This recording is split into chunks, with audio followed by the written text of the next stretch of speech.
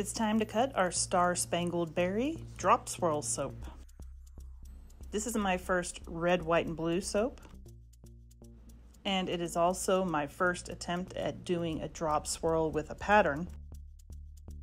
And now we get to see how it turned out. Star Spangled Berry is a blend of grapefruit and kumquat with jasmine, violet, raspberry, cantaloupe, and watermelon. I intended for this soap to be mostly white with red and blue drop swirls in it. And that part I did accomplish.